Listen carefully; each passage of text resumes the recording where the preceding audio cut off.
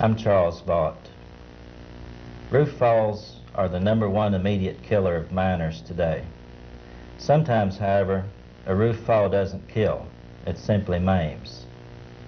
I have Larry Strayer with me today, and Larry will tell the story of the accident that occurred at his mine. He'll begin at the beginning, take us minute by minute through what happened to him, and then tell us a little bit about what his life's been like after. Larry? Well, I'll try to tell this story the best that I can remember. It was just another June day, June the 5th. My brother worked on our crew. I went down. I always pick him up on the way to work. And I picked him up and we went out to work and went in and got dressed and got on a man trip and started in the mine. And we got in there and we was pulling stumps. And we just finished up on the right side pulling the last stump, and we started moving all the machinery and that over. I was a boulder operator, and my cousin Ernie was the other boulder operator in that crew. And we was moving the boulder over and that to the left side to start pulling across again. And we was hanging cables up in that, and I don't know where Ernie got to, but we was going to belt off that night. We was working second shift. We was going to belt off that night. So we finished hanging cables up, and I started down towards the feeder to help them guys start belting off.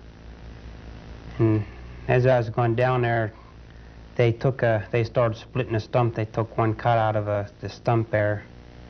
And I noticed that Barry the miner operator was up looking at the roof. He just pulled the miner back.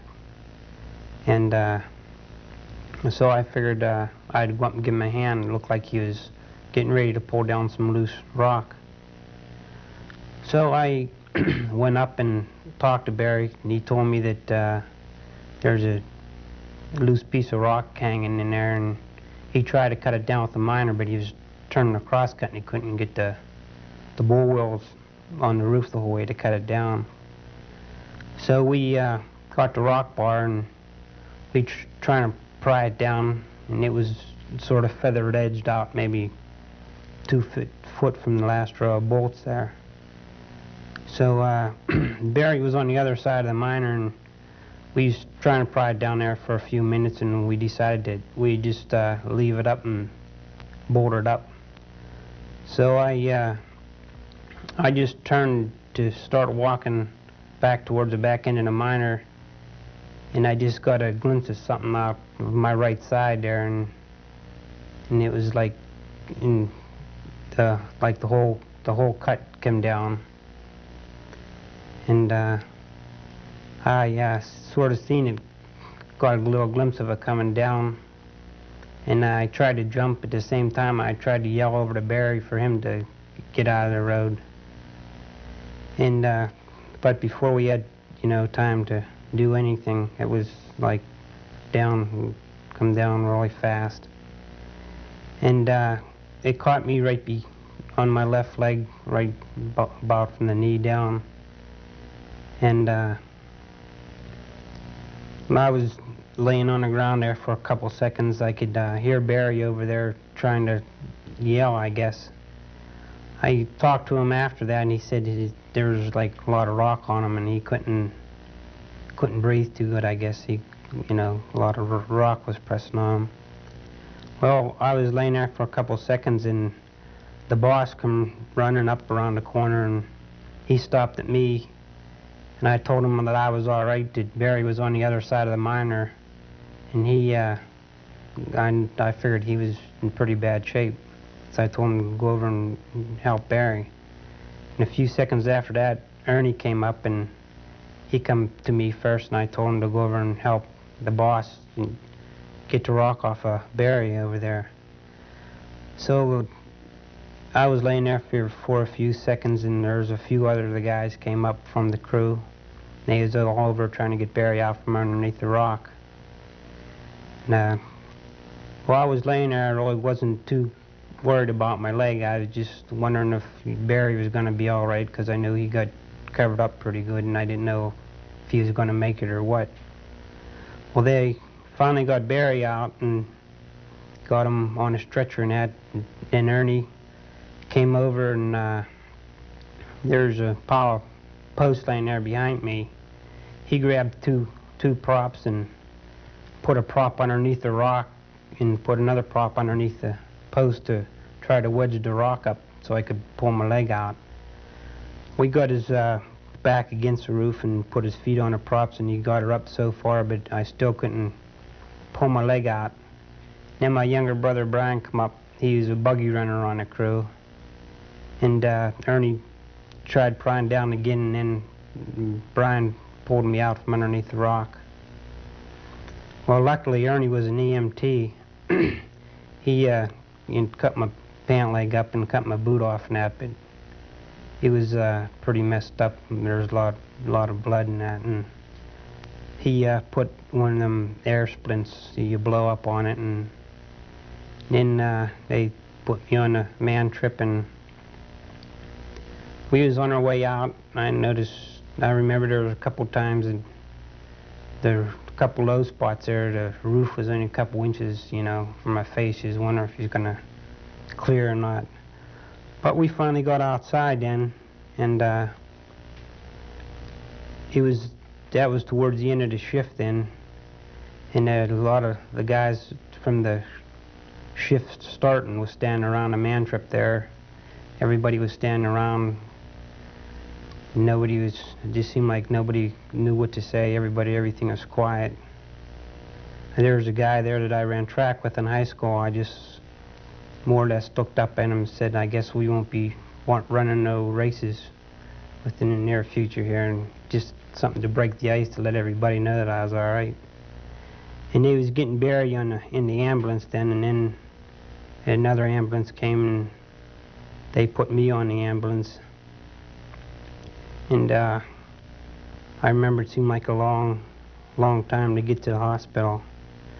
Whenever we got there, one of the owners of the mine was there.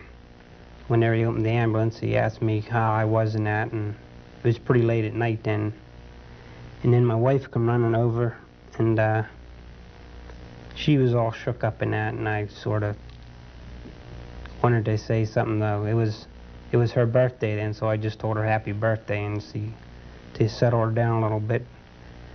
And then, they took me in the operating room then, and then they just, while they put me out, I guess I woke up the next morning, and they had my leg strapped up in the air with all kind of pins and stuff going through it. And they, the next couple of days, they took me down to the operating room and operated on about once a day and to try to fix it up. But after a couple of days, the doctor came in and said that there was nothing they could do to save it. They'd have to take it off.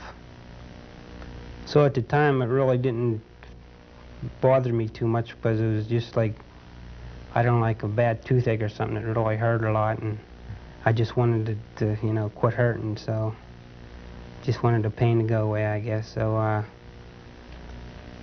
So then they come up one day and they took me down and they took my leg off, and then I woke up back up in the hospital room. I just remember I kept looking down at my leg, and it just seemed like it was supposed to be there. For about a day or two there, I just was sort of in the daze, I guess, sort of.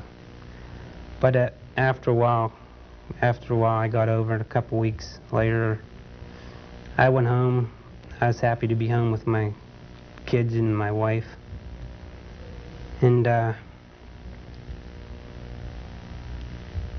then I got an artificial leg, and then the company, I was lucky the company left me go back to work. They have a pretty big shop outside the mine that they rebuild mine equipment and work on man trips and that. So they give me a job out there, and that's what I'm doing now. And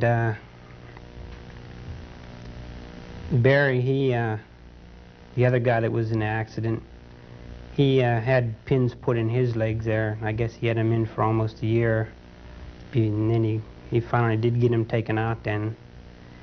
And he's doing all right. He's probably loading coal right now somewhere. He's one of the hardest workers I ever worked with, and I can't say enough about him. He's a really nice fella. And anything I have to say is, I know there's a lot of you guys out there that likes to fish and hunt and stuff.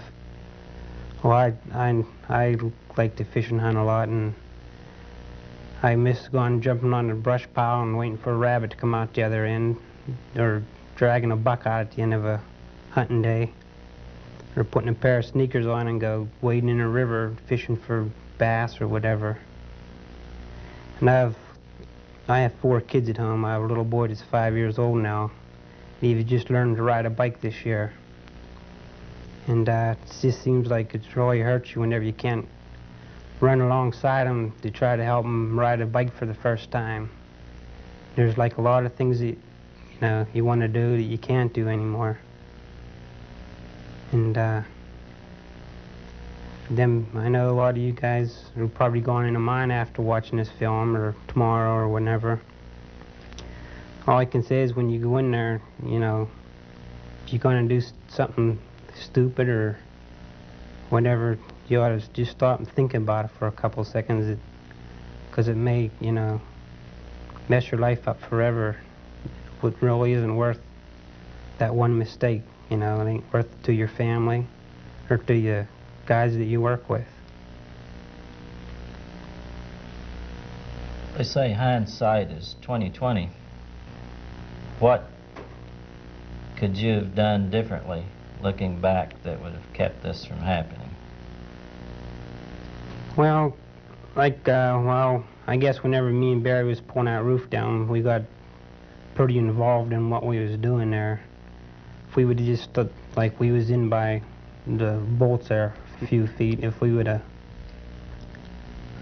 just stopped and thought about what we was doing there before, we went ahead and did it, we'd probably be all right today. Were you still in by the bolts when it fell on you? Yeah, we wasn't in real far. We just like maybe 2 or 3 feet. Like I said, I really didn't even get time. I just turned around and come down. I can remember laying there and looking up at the bolts, hoping that the bolts above my head was gonna hold the rest of the roof up there. So you almost got back under the bolts before it fell? Yeah.